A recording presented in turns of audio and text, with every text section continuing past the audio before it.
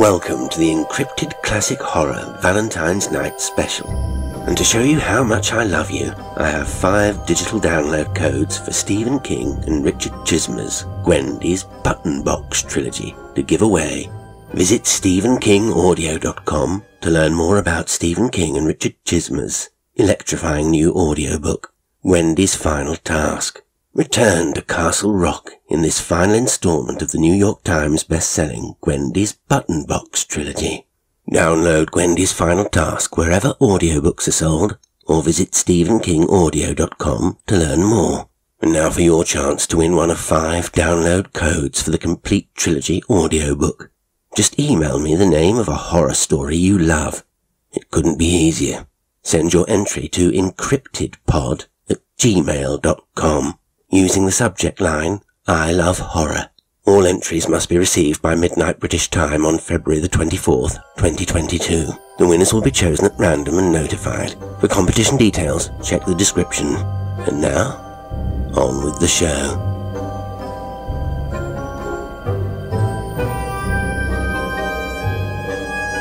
The Open Window by Saki. My aunt will be down presently, said a very self-possessed young lady of 15.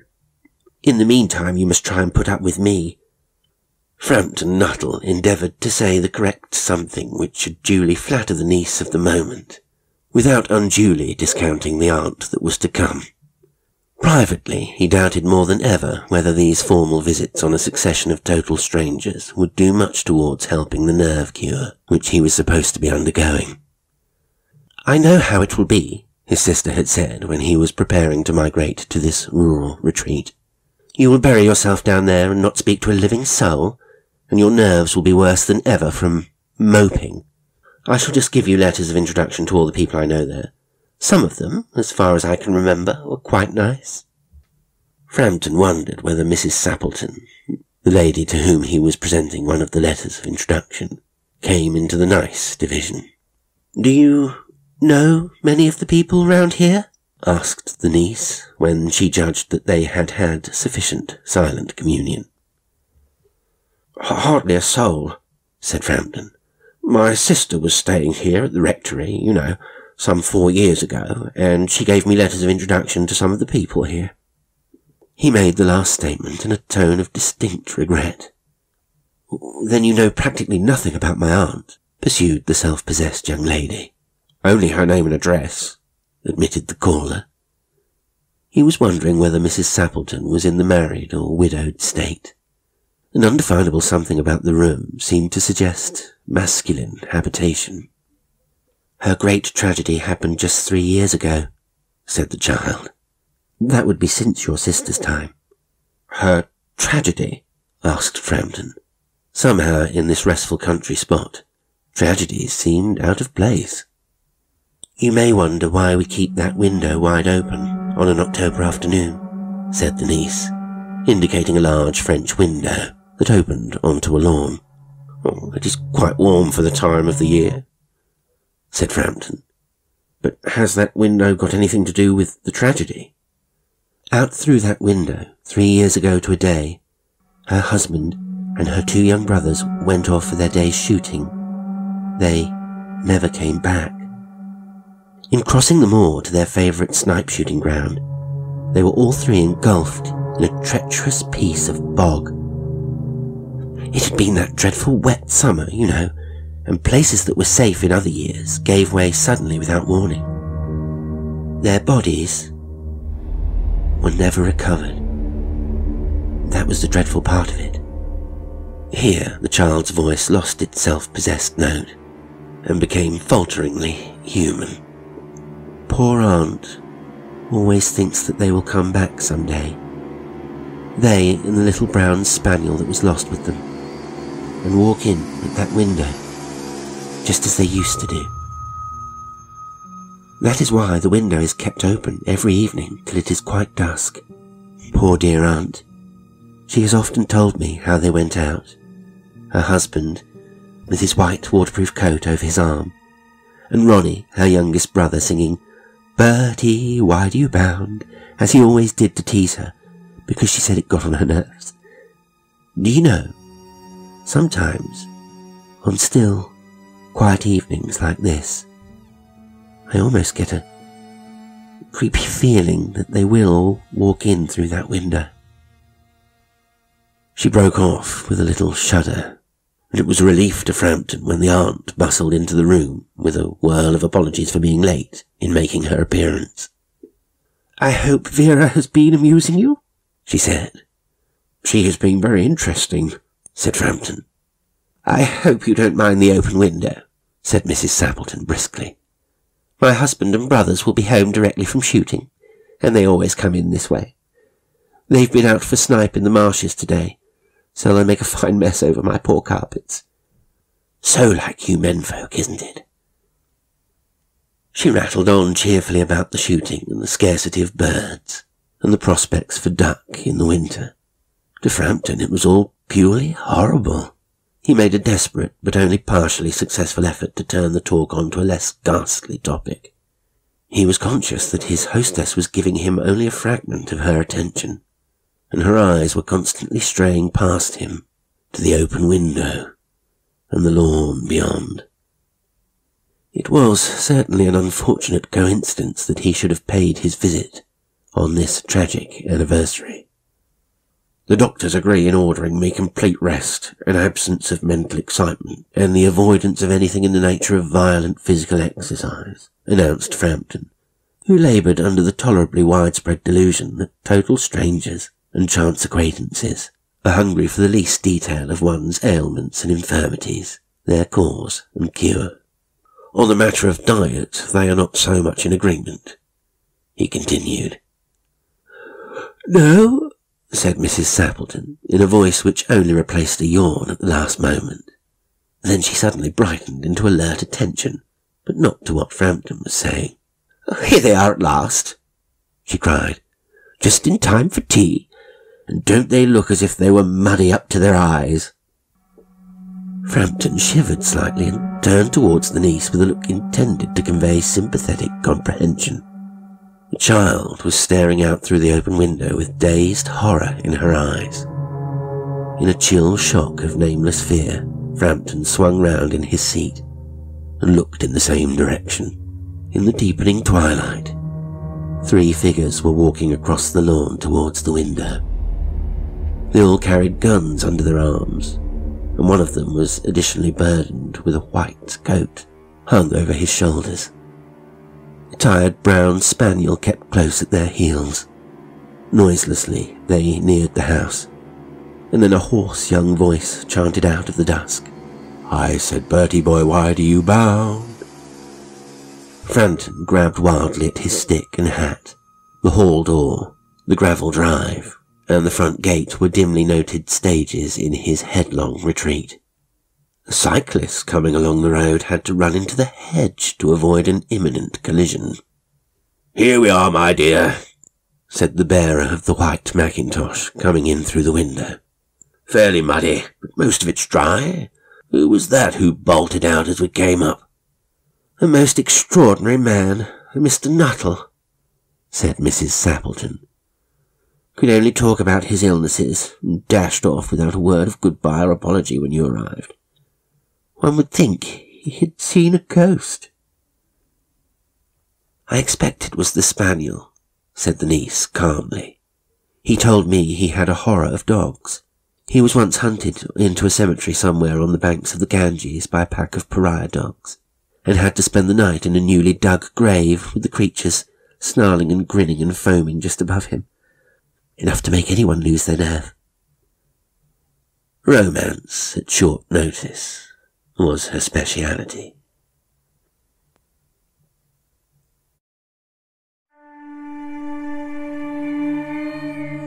John Charrington's Wedding by E. Nesbit.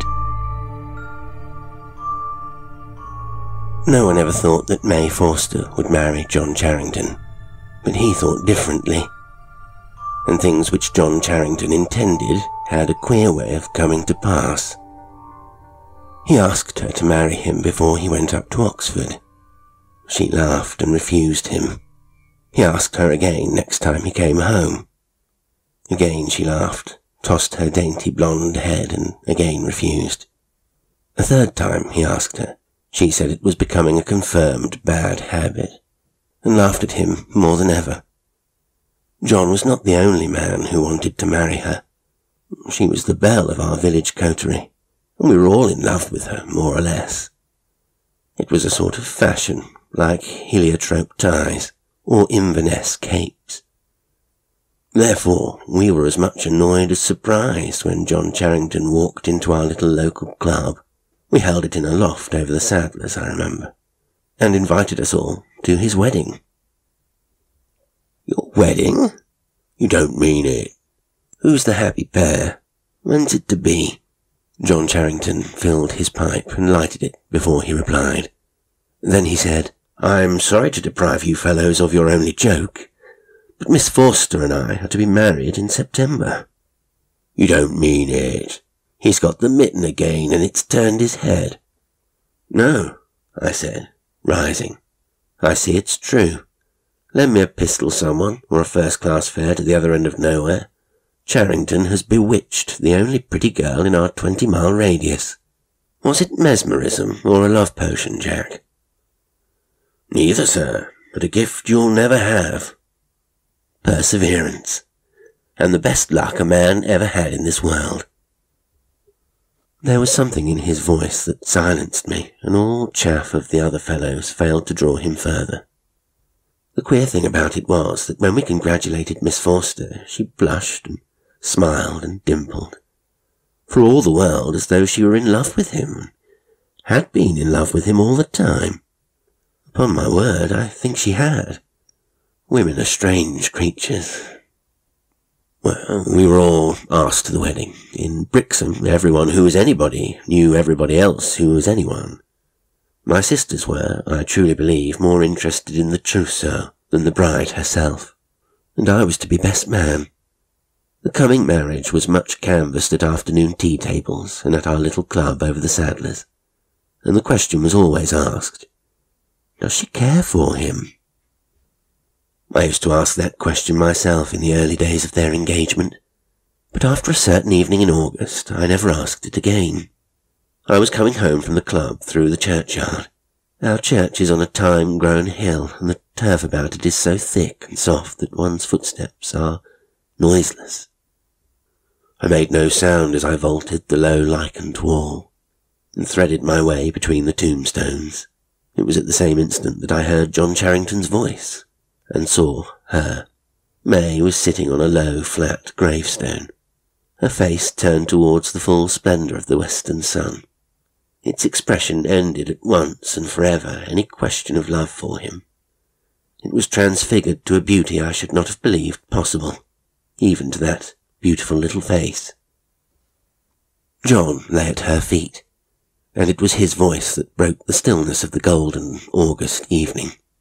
My dear, I believe I should come back from the dead if you wanted me. I coughed at once to indicate my presence, and passed on into the shadow, fully enlightened. The wedding was to be early in September, 2 days before I had to run up to town on business. The train was late, of course, for we are on the Southeastern, and as I stood grumbling with my watch in my hand, whom should I see but John Charrington and May Forster? They were walking up and down the unfrequented end of the platform, arm in arm, looking into each other's eyes, careless of the sympathetic interest of the porters. Of course I knew better than to hesitate a moment before burying myself in the booking office, and it was not till the train drew up at the platform that I obtrusively passed the pair with my Gladstone, and took the corner in a first-class smoking carriage. I did this with as good an air of not seeing them as I could assume. I pride myself on my discretion, but if John were travelling alone, I wanted his company. I had it. "Hello, old man," came his cheery voice as he swung his bag into my carriage. "Here's luck. I was expecting a dull journey." "Where are you off to?" I asked, discretion still bidding me turn my eyes away, though I saw without looking that hers were red-rimmed. "To old Brambridge's," he answered, shutting the door and leaning out for a last word with his sweetheart. "Oh, I wish you wouldn't go, John," she was saying in a low, earnest voice. I feel certain something will happen. Do you think I should let anything happen to keep me and the day after tomorrow our wedding day? Don't go, she answered, with a pleading intensity which would have sent my Gladstone onto the platform and me after it. But she wasn't speaking to me. John Charrington was made differently. He rarely changed his opinions, never his resolutions. He only stroked the little ungloved hands that lay on the carriage door. I must, May. The old boy's been awfully good to me, and now he's dying, I must go and see him. But I shall come home in time for... The rest of the parting was lost in a whisper, and in the rattling lurch of the starting train. You're sure to come? She spoke as the train moved. Nothing shall keep me, he answered, and we steamed out. After he had seen the last of the little figure on the platform, he leaned back in his corner and kept silence for a minute. When he spoke, it was to explain to me that his godfather, whose heir he was, lay dying at Pease Marsh Place, some 50 miles away, and had sent for John, and John had felt bound to go. I shall be surely back tomorrow, he said, or if not the day after, in heaps of time. Thank heaven one hasn't to get up in the middle of the night to get married nowadays. And suppose Mr. Brambridge dies? Alive or dead, I mean to be married on Thursday, John answered, lighting a cigar and unfolding the Times.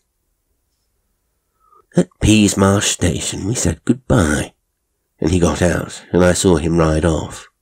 I went on to London, where I stayed the night. When I got home the next afternoon, a very wet one, by the way, my sister greeted me with, "Where's Mr. Charrington?" "Goodness knows," I answered testily. Every man since Cain has resented that kind of question. "I thought you might have heard from him," she went on, "as you're to give him away tomorrow. Isn't he back?" I asked, for I had confidently expected to find him at home. "No, Geoffrey. My sister Fanny always had a way of jumping to conclusions, especially such conclusions as were least favourable to her fellow creatures.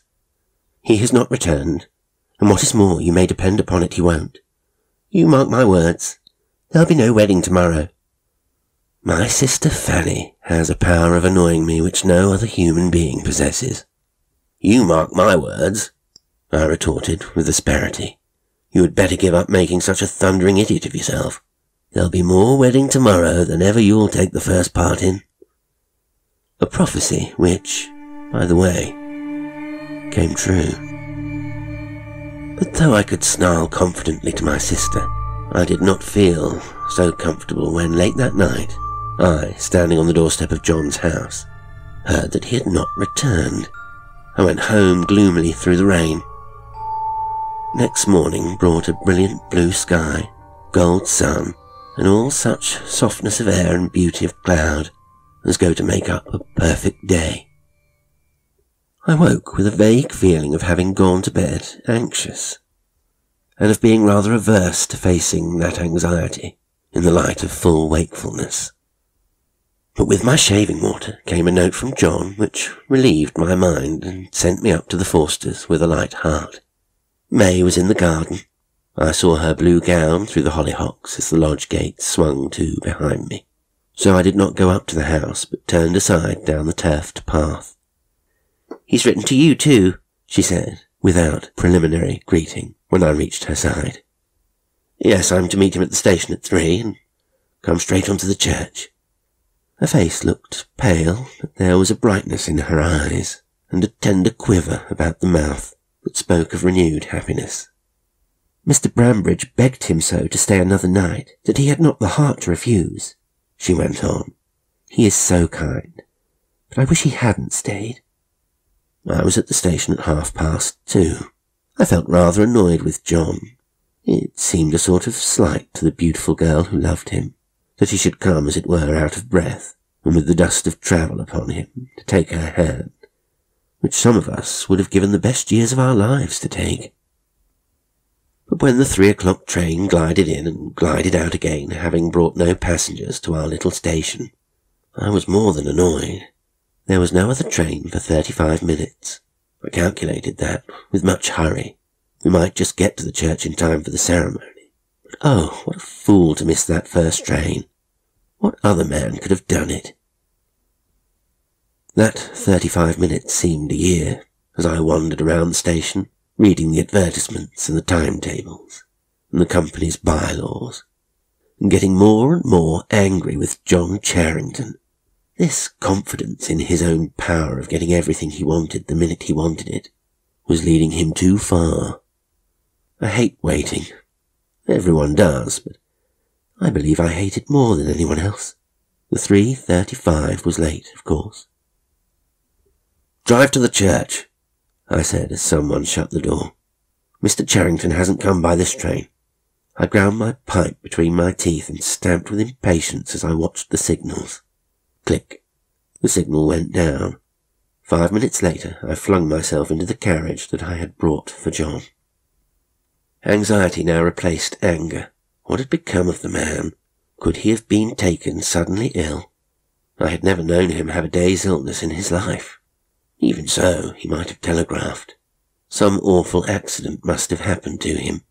The thought that he had played her false never, no, not for a moment, entered my head.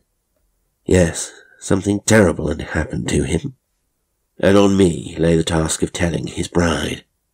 I almost wished the carriage would upset and break my head so that someone else might tell her. Not I, who... But that's nothing to do with this story. It was 5 minutes to 4 as we drew up at the churchyard gate.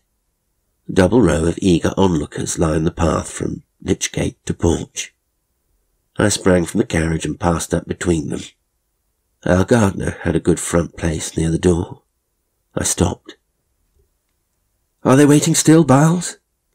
I asked, simply to gain time, for of course I knew they were by the waiting crowd's attentive attitude. "Waiting, sir? No, sir. Why, it must be over by now." "Over? Then Mr. Charrington's come." "To the minute, sir. Must have missed you somehow, and I say, sir," lowering his voice, "I never see Mr. John the least bit so afore, but my opinion is he's been drinking pretty free. His clothes were all dusty, and his face like a sheet. Oh, I tell you, I didn't like the looks of him at all, and the folks inside are saying all sorts of things. You'll see something's going very wrong with Mr. John, and he's tried liquor. He looked like a ghost, and in he went with his eyes straight before him, with never a look or a word for none of us. Him, that was always such a gentleman. I had never heard Biles make so long a speech. The crowd in the churchyard were talking in whispers and getting ready rice and slippers to throw at the bride and bridegroom. The ringers were ready with their hands on the ropes to ring out the merry peal as the bride and bridegroom should come out. A murmur from the church announced them. Out they came. Biles was right. John Charrington did not look himself. There was dust on his coat. His hair was disarranged. He seemed to have been in some row, for there was a black mark above his eyebrow. He was deathly pale.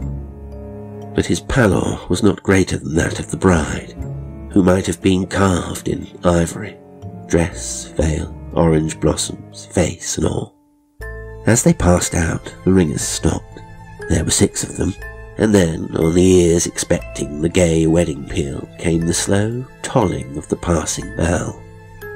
A thrill of horror at so foolish a jest from the ringers passed through us all. But the ringers themselves dropped the ropes and fled like rabbits out into the sunlight.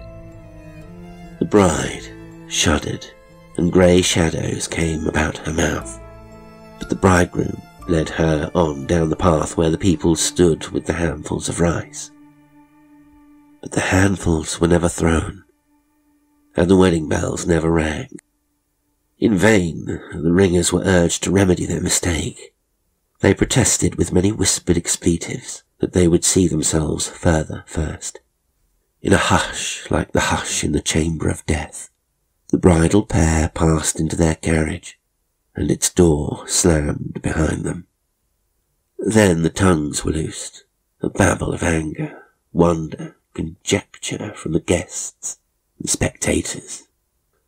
"If I'd seen his condition, sir," said old Forster to me as we drove off, "I would have stretched him on the floor of the church, sir, by heaven I would, before I'd have let him marry my daughter." Then he put his head out of the window. "Drive like hell," he cried to the coachman. "Don't spare the horses." He was obeyed. We passed the bride's carriage. I forbore to look at it, and old Forster turned his head away and swore. We reached home before it. We stood in the doorway in the blazing afternoon sun, and in about half a minute we heard wheels crunching the gravel. When the carriage stopped in front of the steps, old Forster and I ran down. "Great heaven! The carriage is empty!" And yet I had the door open in a minute, and this is what I saw. No sign of John Charrington, and of May, his wife, only a huddled heap of white satin, lying half on the floor of the carriage, and half on the seat. "I drove straight here, sir," said the coachman as the bride's father lifted her out, "and I'll swear no one got out of the carriage." We carried her into the house in her bridal dress, and drew back her veil. I saw her face. Shall I ever forget it? White, and drawn with agony and horror, bearing such a look of terror as I have never seen since, except in dreams. And her hair, her radiant blonde hair, I tell you, it was white, like snow. As we stood, her father and I, half mad with the horror and mystery of it, a boy came up the avenue, a telegraph boy. They brought the orange envelope to me. I tore it open. Mr. Charrington was thrown from the dog-cart on his way to the station at 1:30, killed on the spot. And he was married to May Forster in our parish church at 3:30, in presence of half the parish. I shall be married, dead or alive. Dead, I mean to be married on Thursday. What had passed in that carriage on the homeward drive, no one knows. No one will ever know. Oh, May. Oh, my dear. Before a week was over, they laid her beside her husband in our little churchyard on the thyme-covered hill, the churchyard where they had kept their love trysts. Thus was accomplished John Charrington's wedding.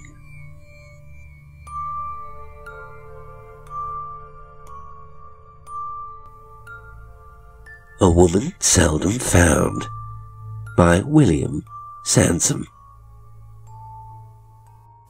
Once a young man was on a visit to Rome. He came from the country, but he was neither on the one hand so young nor on the other so simple as to imagine that a great and beautiful capital should hold out finer promises than anywhere else. He already knew that life was largely illusion, that though wonderful things could happen, nevertheless as many disappointments came in compensation. And he knew too that life could offer a quality even worse, the probability that nothing would happen at all. This was always more possible in a great city intent on its own business. Thinking in this way, he stood on the Spanish steps and surveyed the momentous panorama stretched before him.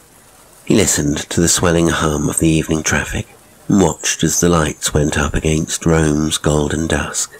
Shining automobiles slunk past the fountains and turned urgently into the bright Via Condotti. Neon-red signs stabbed the shadows with invitation. The yellow windows of buses were packed with faces, intent on going somewhere. Everyone in the city seemed intent on the evening's purpose. He alone had nothing to do. He felt himself the only person alone of everyone in the city. But searching for adventure never brought it, rather kept it away. Such a mood promised nothing, so the young man turned back up the steps, past the lovely church, and went on up the cobbled hill towards his hotel. Wine bars and food shops jostled with growing movement in those narrow streets. But out on the broad pavements of the Vittoro Veneto, under the trees mounting to the Borghese Gardens, the high world of Rome would be filling the most elegant cafes in Europe to enjoy with aperitifs. The twilight. That would be the loneliest of all, so the young man kept to the quieter, older streets on his solitary errand home.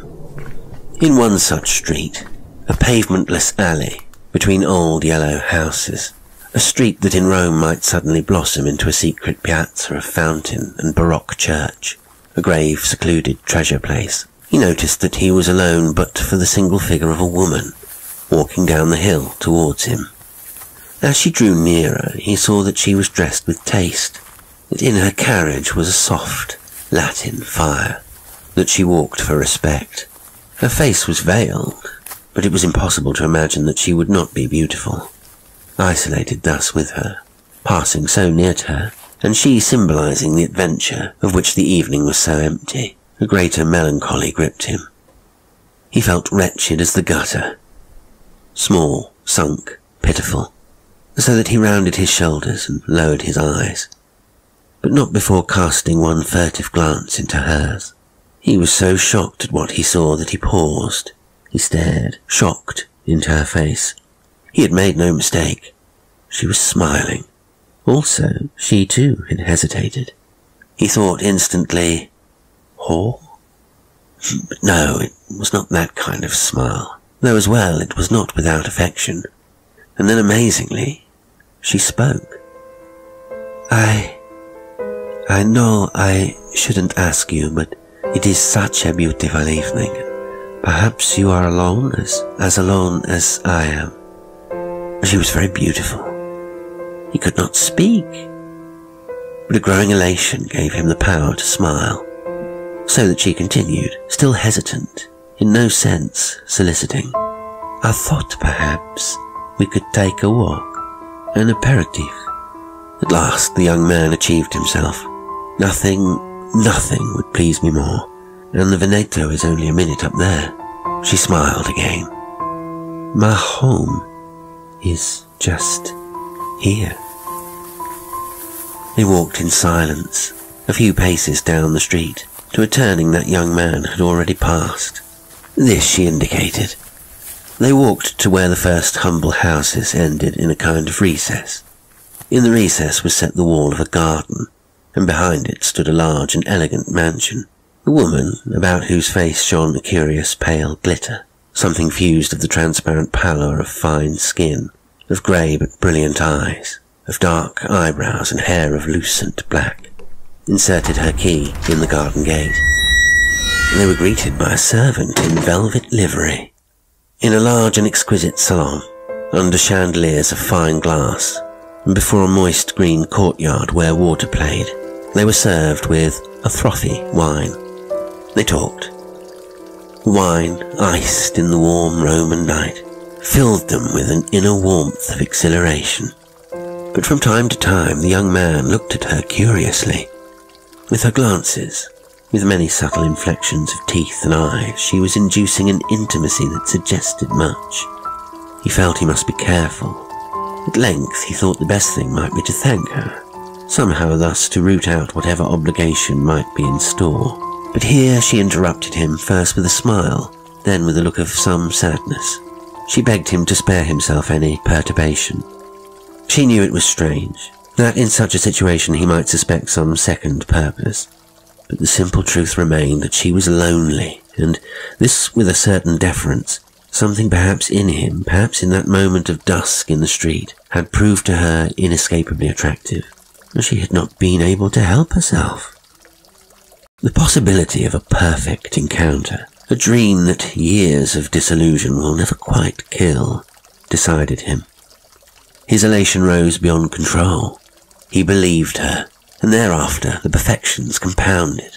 At her invitation they dined.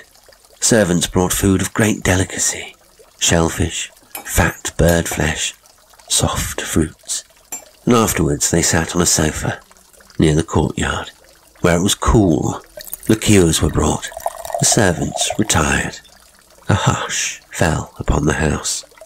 They embraced. A little later, with no word, She took his arm and led him from the room. How deep a silence had fallen between them. The young man's heart beat fearfully. It might be heard, he felt, echoing in the hall, whose marble they now crossed. A sense threw his arm to hers, but such excitement rose now from certainty. Certainty that at such a moment, on such a charmed evening, nothing could go wrong. There was no need to speak. Together they mounted the great staircase. In her bedroom, to the picture of her framed by the bed curtains and dimly naked in a silken shift, he poured out his love, a love that was to be eternal, to be always perfect, as fabulous as this, their exquisite meeting. Softly she spoke the return of his love. Nothing would ever go amiss, nothing would ever come between them, and very gently she drew back the bedclothes for him. But suddenly, at the moment when at last he lay beside her, when his lips were almost upon hers, he hesitated. Something was wrong. A flaw could be sensed. He listened, felt, and then saw the fault was his. Shaded, soft-shaded lights by the bed, but he had been so careless as to leave on the bright electric chandelier in the centre of the ceiling. He remembered the switch was by the door. For a fraction then, he hesitated. She raised her eyelids, saw his glance at the chandelier, understood. Her eyes glittered. She murmured, "My beloved, don't worry, don't move." And she reached out her hand. Her hand grew larger. Her arm grew longer and longer.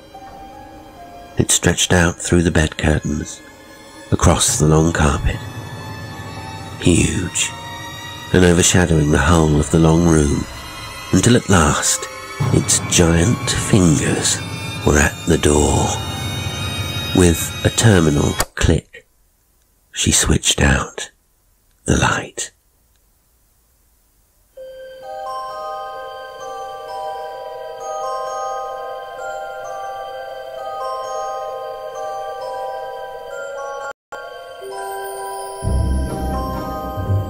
If you enjoy the show and would like to support me, there are several ways you can do so. You can make a one-off donation through Ko-fi. You can join as a YouTube channel member or become a patron on Patreon and make a monthly contribution, gaining access to exclusive content. Liking, commenting, sharing and subscribing all help the channel grow. Thank you for listening, and until next time, sweet dreams.